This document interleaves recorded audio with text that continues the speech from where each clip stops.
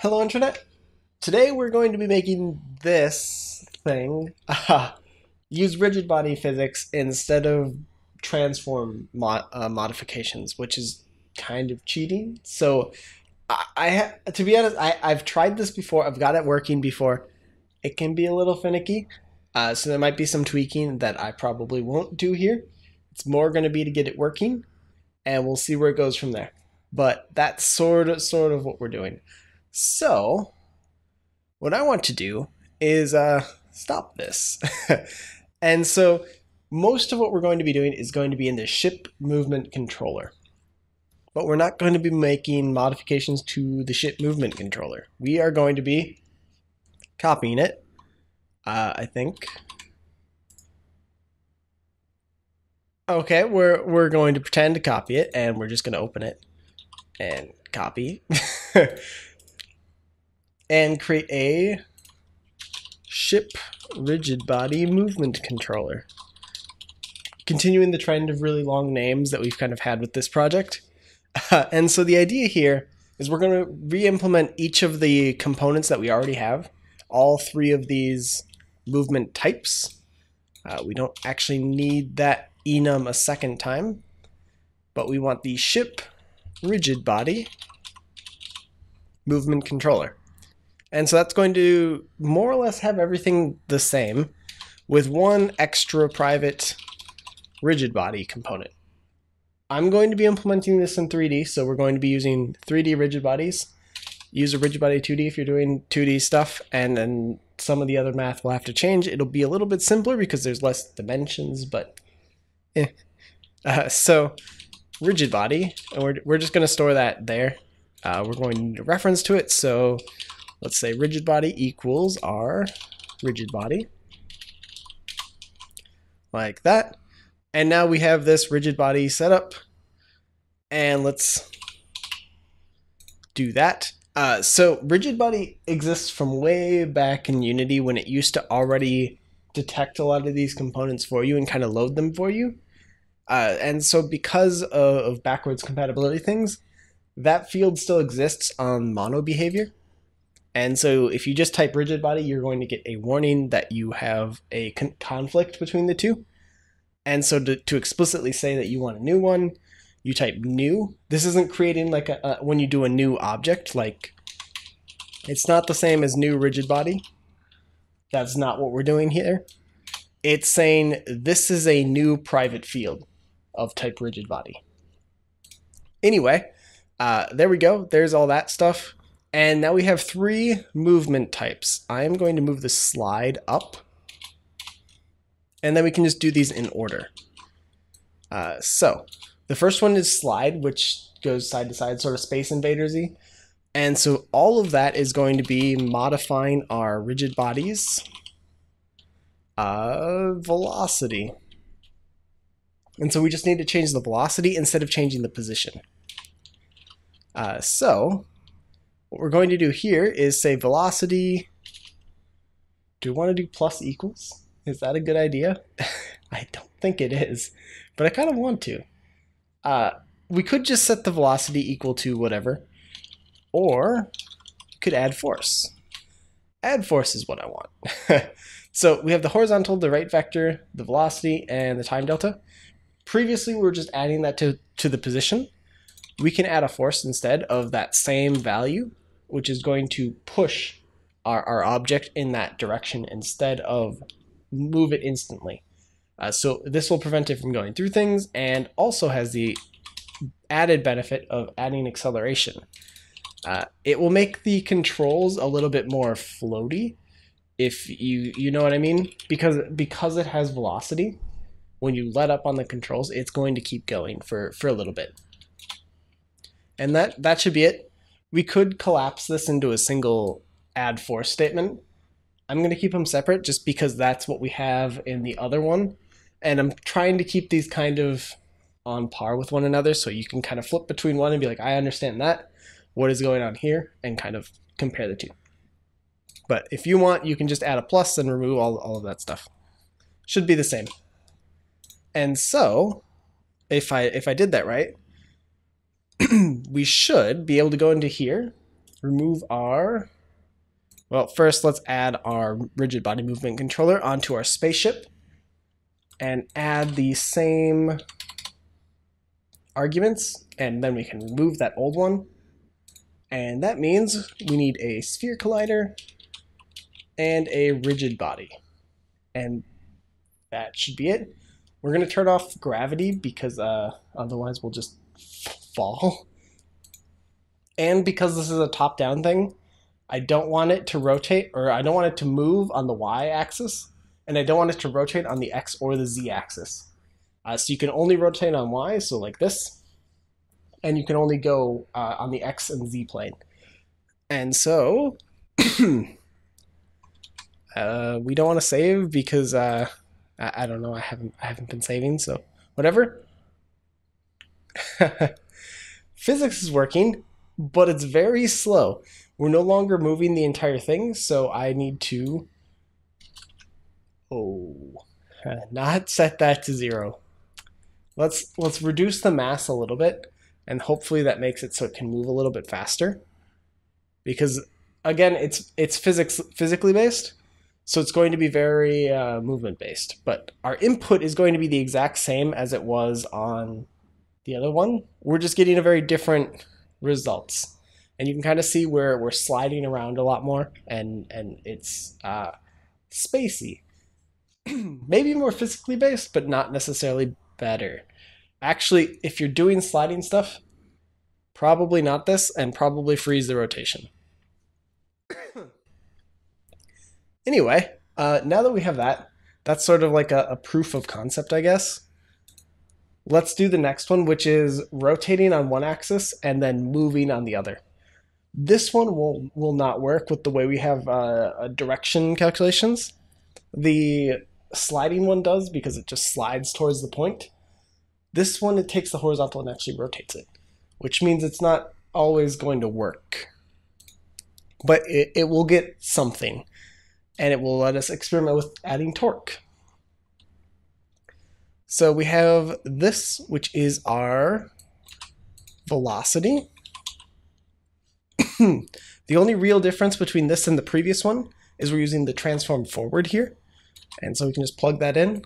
The next thing we want is to actually do the rotation the right way, the way we're actually doing it. And so what we're doing right now is taking the Euler angle of our current position and adding some rotation amount to it. I want to take the rotation amount and add it as torque instead. So what we're going to do is do this rigid body, add torque. And so torque is sort of a twisting motion. It's like pulling something in one way or the other. And I forget how this actually works. I think we want a vector 3 like this. Rotation amount on the y-axis and that. And theoretically that's our torque. I'm pretty sure that's the kind of torque we want, because it should be the measure of torque is going to be the amount of rotation or spin that you're adding around a specific axis. So we want to spin around the y-axis, so we're going to add torque to that and gotta force it around. And so the higher that goes, the faster it should spin. And so theoretically that works. We'll, I guess, find out, right? If it rotates, then it worked. And if not, then it didn't work. We can also kind of tweak like the velocity, for example, to make this more sensitive. These are no longer like measures of degrees or meters. It's a measure of meters per second squared. The acceleration, not the anything else. And it's based off of the mass too. So things get a little bit more confusing. Let's increase that. Isn't good. It's going to knock it out of the way. We want to increase this. Oh, it's set to slide. Manual rotation. There we go. Bye. Okay. So I'm pretty sure pretty sure that does prove that it is working. It also proves that it doesn't work for this. You can see it's switching as the direction of it. It's based on that X red vector there. As that rotates, it changes its direction of rotation. So it's sort of working. Also, it's kind of sliding off of the screen because in this case it's just spinning in circles. So whatever velocity it has is just canceling itself out. So maybe maybe not worth it in that particular example. There's probably a better way to do that, at least for our current like auto aiming thing. That doesn't really make any sense in this case, but we did it anyway, so eh. And really the code is not like that function is right here, and now it looks like this. So it's the same number of lines, and I think a little bit shorter. Yeah, a little bit shorter and theoretically easier. A little bit harder to control because you're kind of dealing with forces instead of direct movement. So these forces do not necessarily translate directly into movement. It's going to be based off of the mass and other things that are happening in the scene, which means you kind of have to tweak it a little bit more. You have to kind of try to get those numbers right, and we haven't. So it might not look great, but we're getting there. This one is a little bit harder, but most of what we've done already is happening like here with this transform position dot, all of that stuff. And so we should be able to just take that, and instead of modifying this transform position, we can take all of this stuff and plug it into this add force. And at this point, the pattern should be pretty obvious. We're just kind of taking things and plugging them in.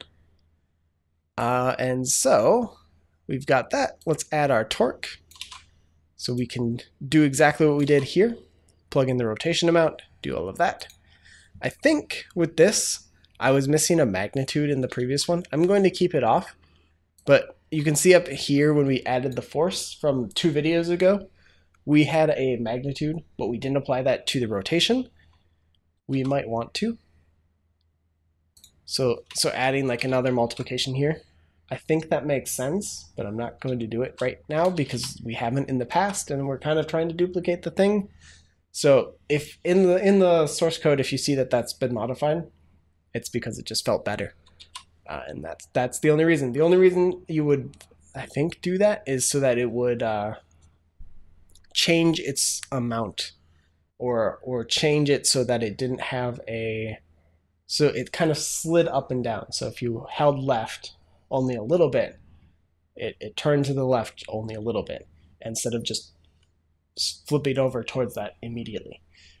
Both of them make sense a little bit, but I don't really know. So yeah, I'll leave that as an open question. We won't answer it here. All right, so theoretically, that should cover everything for the adaptive rotation. So we should have some kind of rigid body based thing. This is one of the problems that I've had with this kind of movement. It's force based, and so what ends up happening is, especially with the torque and really anything, but it's kind of got this spring effect where we look at something, but we don't like look at it, we snap towards it, but because it's a torque, we snap past it and back and forth and back and forth. I wonder actually if I add that times the input direction magnitude, I wonder if that would help a little bit, because it would, as there's less of a difference needed, it will reduce that and it will need less of it. That might make a little bit more sense. We'll see if that actually works, but probably not actually. Nope. So we'll take that out. It was a worthy experiment, thinking about it a little bit more. It wouldn't actually have made any difference, but it didn't make any difference, so there we go. Part of the problem is probably our rotation speed is way too high, so we can take that down to like half of what it was and increase our velocity to like 60, add some drag, I guess, so that it slows down a little bit and has like a cap.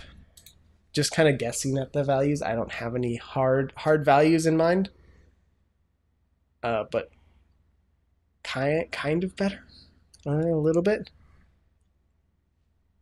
At this point, it's just totally out of control. Rotation, let's increase that a bit. Velocity, let's set you to 120.